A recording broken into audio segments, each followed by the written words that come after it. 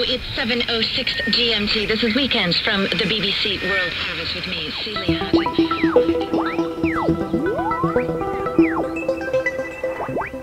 Hey guys, so radio, navigation, aviation, communication, all of those things are really important, especially in the world of aviation.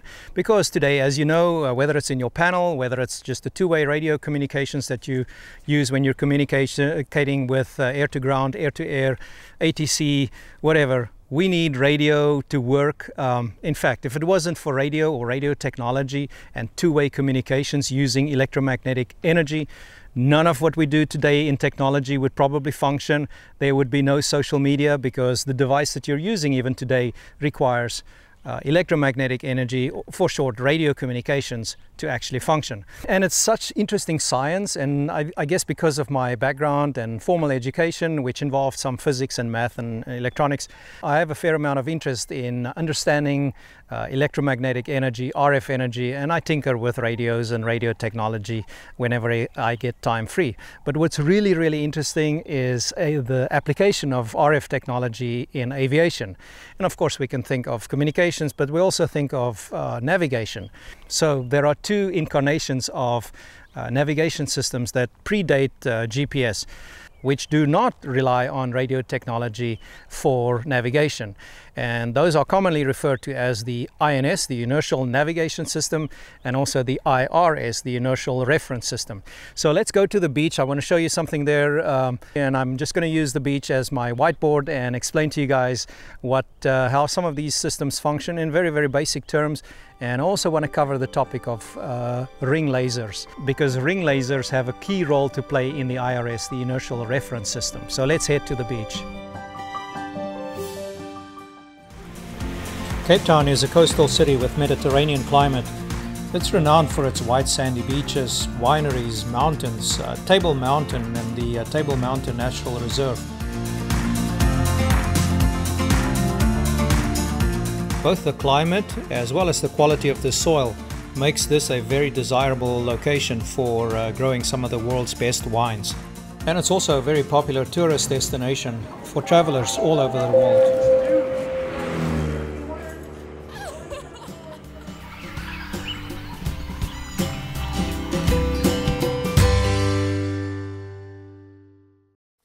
Well, it's a beautiful morning here in Cape Town, South Africa, and behind me is the Atlantic Ocean. So I'm here at 34 South, it's the southernmost part of the African continent, and just returned from Alaska.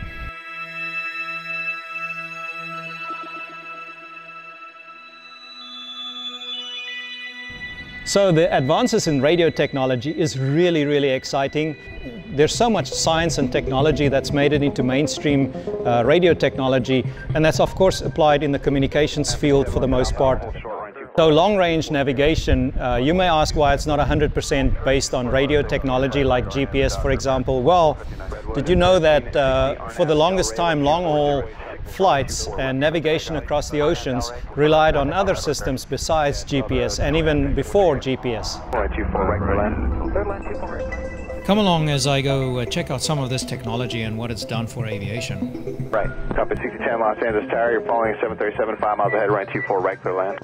But before we get into any of the details of these systems, which is really exciting, of course, let's look at some of the basics of navigation. There are 5 basic forms of navigation. Pilotage, which essentially relies on landmarks for knowing where you are. Dead reckoning, relying on the information of knowing what your starting point is, plus then some form of heading information and speed information to get you to your destination. Then there's celestial navigation, using the time and angles between local and vertical known celestial objects like, for example, the sun, some of the stars. And by doing that, by using that information, you can triangulate and use all sorts of mathematics and to figure out your position. Radio navigation, which of course is a fun one, which includes all the forms of airborne, ground-based, terrestrial, external navigation systems, internal coupled with internal systems that allows you to find your way around the globe. Of course, the most popular and common form of that is just the GPS global positioning system. But there's also other parts of the navigation systems, like, for example, the instrument landing system or the instrument navigation system, including some of the instrument landing capabilities, which is a form of navigation and relies heavily on ground-based equipment, providing very high resolution information, and coupled with in-cockpit navigation and steering equipment to guide your way to the runway or down the glide path or whatever the case may be. And then there's inertial navigation systems. Inertial navigation systems relies only on the information of your initial position, but beyond that point it requires no external input by either radio or reference to landmarks or reference to celestial systems. It is totally autonomous. It's mounted inside of the airplane and can figure out its way across the globe by just using the initial position fix. And we're going to get into a little bit of these systems because that's really fascinating, and it relies on a technology that we might not all be aware of, but it's really cool how this works and how accurate all of this can function. 3473 RNAV Del Rey, wind 2604, runway 24 left at Echo 7, clear for takeoff. RNAV Del Rey, 24 left, Echo 7, clear for takeoff, 73473. And so long before GPS was a thing, international flights, especially the ones crossing the oceans, they had to rely on navigation systems that were accurate and reliable enough that could get them across the oceans to their destination. So there are a few systems that were put in place that has nothing to do with radio technology. Not entirely nothing, but it's kind of disconnected from the radio systems and especially the advances with GPS technology. So prior to GPS, there were systems, the systems that were installed in long-haul aircraft were known as Inertial Navigation Systems, INS. And there's an upgrade to the INS, the Inertial Navigation System, that's known as the Inertial Reference System. So both the Inertial Navigation and the Inertial Reference System make use of a closed system, enclosed system of essentially 3-axis accelerometers that, when calibrated properly, when installed properly, and initialized properly, it allows this enclosed system to be autonomous in detecting its movement, meaning its velocity and direction of this velocity. So once we initialize this unit to its starting point, the unit from that point on, it knows the distance and the velocity with which it is traveling. So if you add a little bit of math, then you can figure out the distance and the direction that the system has traveled from the point that it was initialized, or from its initial position. Now, the Inertial Navigation System essentially employed 3-axis accelerometers, which are 3 gyros that detect the relative acceleration along these 3 axes, and with that information can determine its velocity and direction of movement. One of the problems with gyro-based systems is the phenomena or the artifact of precession. A gyro, given enough time, will lose its position and will drift essentially, which of course leads to errors being introduced in the system. So gyros work really well, but they do drift, and of course the accuracy of that system therefore is not sufficient for long durations of autonomous work. Now, fast forward to the Inertial Reference System. Same concept, 3 axes of accelerometers, but in this case, instead of using gyro-based accelerometers or gyro-stabilized accelerometers, the scientists have figured out how to employ light and use the properties of light to achieve essentially the same result. Here's the fascinating part. They essentially swapped out the gyro accelerometers and replaced it with ring lasers. Now, the ring laser and the concept of a ring laser is what fascinates me tremendously, and the fact that they could employ light energy and use light energy or photon energy to solve this kind of a problem. So here goes. Let me give you guys a quick explanation of what a ring laser is and how it functions, and why in particular it comes to good use in trying to solve this acceleration problem. So I'm going to use some of these bamboo to try and explain what's going on. There's one half of the circle. Here's another half of a circle. So imagine this is a circle, and these are tubes that are conducive to conducting laser energy. So these are hollow tubes and if you shoot a laser into this tube, it'll actually propagate and follow the shape of the circles. Likewise on this side as well. So just imagine for now that this is perfectly circular. So here's the concept of a ring laser. At one side, these tubes are open and laser sources are inserted, one on the right side, one on the left side. So just imagine for now, when you light up the laser, the light is going to travel along this tube, will eventually get all around, all the way to the other side.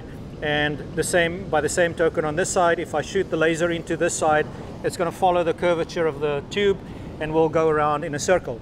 Now, imagine that I have a sensor, I have two sensors on the opposite sides here where I'm pointing that are able to detect the light and the speed and whatever time it arrives there. I have one sensor there and one sensor there. So if I shoot the laser at exactly these two lasers at exactly the same time, one is going around the left and one is going around the right, theoretically they should arrive at this opposite point exactly the same moment in time, which is true for the most part if this system stays static. But here's the really smart thing about a ring laser system and how it functions. Just imagine, and I'm going to exaggerate that, between the time that I fire the first signal going left, going right, this system actually rotates because my plane is banking or pitching. And so I'm going to exaggerate, and the system all of a sudden looks like that.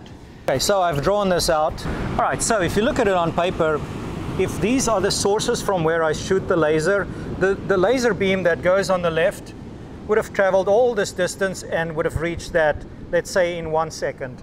The other one that travels from on the right-hand side would have traveled all the way around equal distance, would have reached that point at time 1 second. Now let's look at the scenario where this whole system has been rotated and what happens to those light signals. So, as opposed to the previous example where my injection point of the laser is here, I start here, and then as the system rotates, this whole closed unit rotates to the right. So you end up with a laser that was initially fired here, having to travel this distance on the right hand side, and the left hand side laser, which was originally fired here, would have had to travel all this way around the left. It would have been at the 1 second mark there, which was my original top, but now I've moved this tube and I've essentially lengthened this tube to here. So the left hand laser would have had to travel all the distance to the 12 o'clock position and beyond. The laser on the right side, however, would have had to travel only from the 6 o'clock position, let's say, to the 3 o'clock position. Obviously a way shorter distance. So this one arrives at that point way sooner than the other one arrives at that point, which is essentially the original 12 o'clock position, plus come around almost to the 3 o'clock. So there's a delta in the arrival time of those laser beams at this point, and essentially the system, with applying the right amount of math, can figure out the left-hand side took a longer route, arrived later than the right-hand side, so this system must have twisted, this system must have rotated.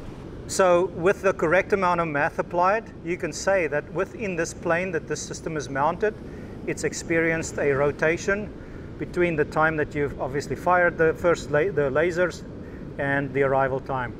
So you can read back, and you can do this continuously, and you can detect the minute amount of rotation with this system. And again, this is a closed system referred to as a ring laser. Now, as you can imagine, in an aircraft, we need to measure 3 axes. So you have one of these systems in each of the 3 axes, which are perpendicular to each other. And this is how the IRS system is able to employ ring lasers to detect acceleration and direction of acceleration over time. All right, so there's my very rudimentary ring laser tube system. There was the original system, and here's the modified one, that one that's undergone some angular or some rotation. Angular movement is another way of saying that. So let me know if you like content like this, if you like for me to do more radio. Thanks for watching, guys. Thanks for following along. If you're watching this on YouTube, please subscribe and consider hitting the notify button, because that'll keep you up to date when I release more videos and stories like this. See ya.